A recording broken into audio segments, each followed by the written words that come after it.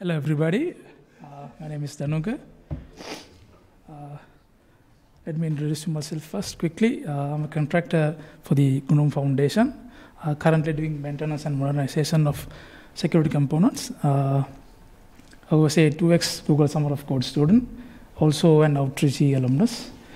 I came all the way from Sri Lanka. Thank you AGS for giving me a chance. This is my very first conference and also giving a talk.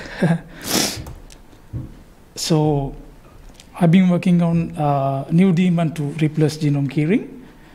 So if anyone doesn't know, gnome-keyring provides the infrastructure to manage secrets used by desktop apps. So the issues with gnome-keyring is its implementation is becoming really outdated and overly complex. It cannot meet the latest security requirements.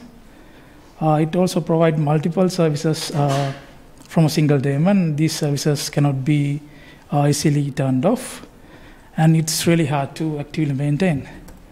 So I've been working on a new daemon called oo7-daemon. It's a temporary name based on the client library.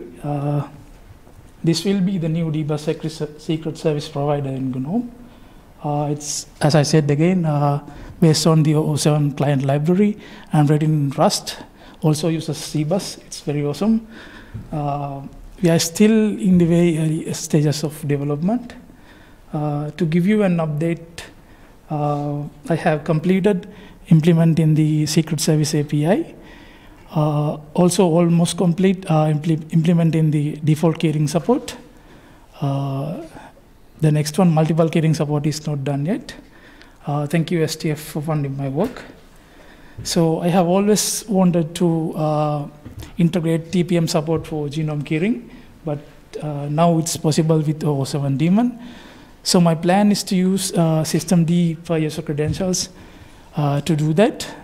That's the plan.